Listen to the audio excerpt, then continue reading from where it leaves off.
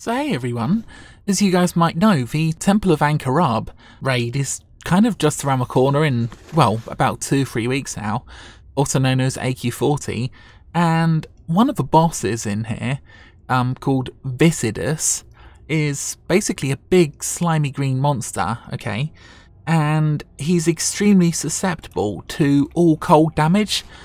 It just so happens that in Razorfen Down, you can get a really nice dagger which does frost damage.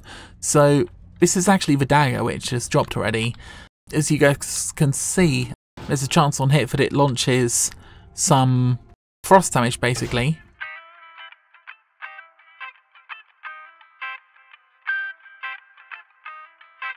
So when you come in here, just keep to the right hand side basically, okay? If you want to know where this place is on the map, right, you need to basically fly to the crossroads, or I suppose you can go to Thousand Needles, and then you need to come to this location here, basically, guys. Stick to the right hand side until you come to this pretty stone, then you're gonna just want to go forward and left, okay, basically. So just follow this round. So anyway, yeah, just follow this, kind of sticking to the right hand side, until you see this nasty looking thing here. We're going into Razorfen Downs now.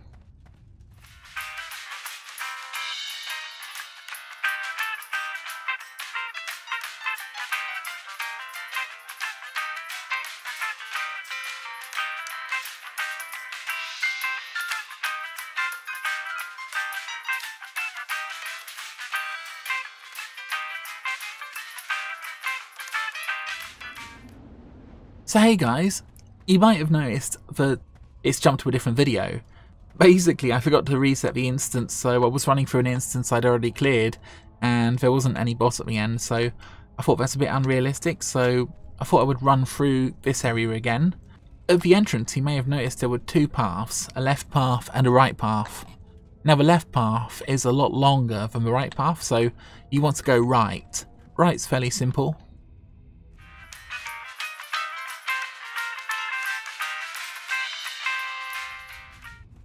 I think you can jump down here if you want to. I love the shadow, it's completely unrelated to where I actually am. Now this is a little micro boss that you guys may want to kill. His name's Glutton, and he occasionally drops some nice stuff.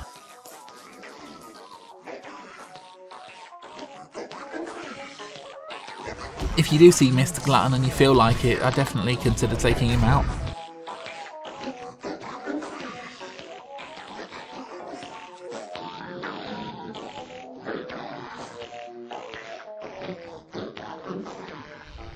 When you're almost killing him, it sort of says that he's getting hungry and stuff, so... Not ready.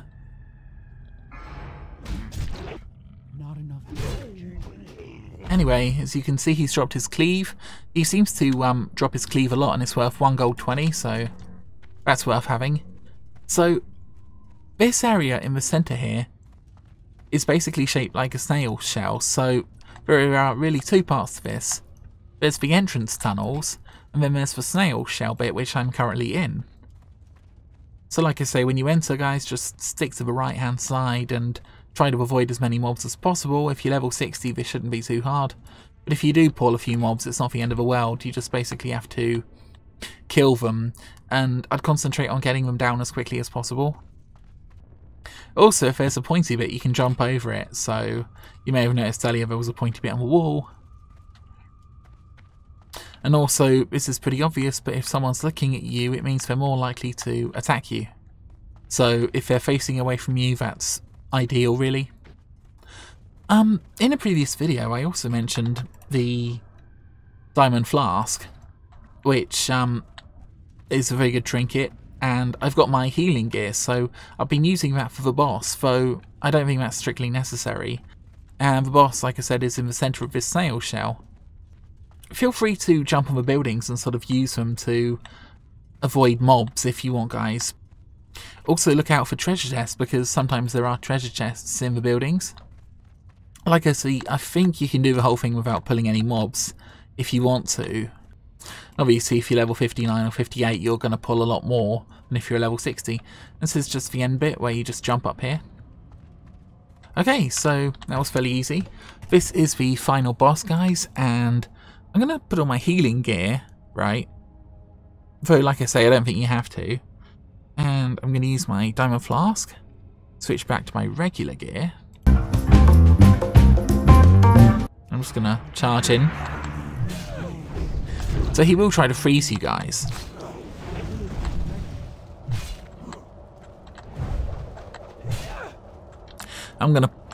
You don't need to pop anything really. I'm going to save my recklessness in case I need it later on.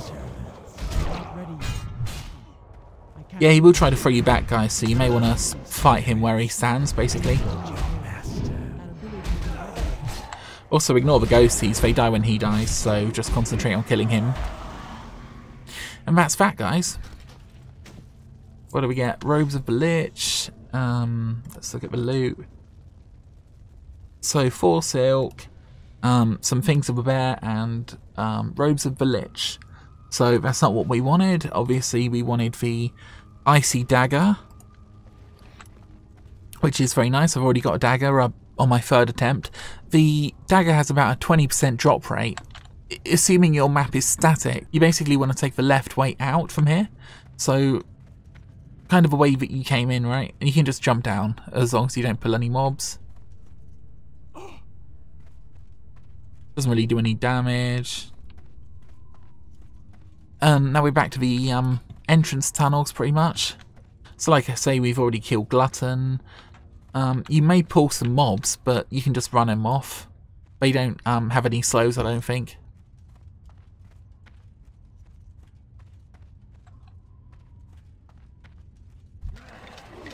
Okay, so that was unlucky.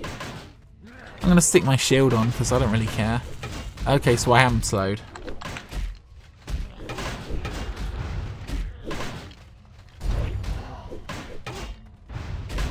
Drats, that wasn't ideal.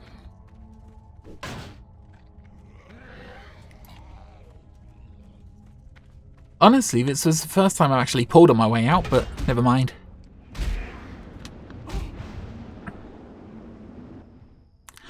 So that's the useful thing about being a warrior. You've got your shield that can take a lot more damage, so if anyone starts attacking you, obviously slap your shield on, and that'll be very, very beneficial. Remember to have something to eat. This is also very good. So that's basically it, guys. Really hope you enjoyed this, and let me know in the comments what you thought, and speak to you soon.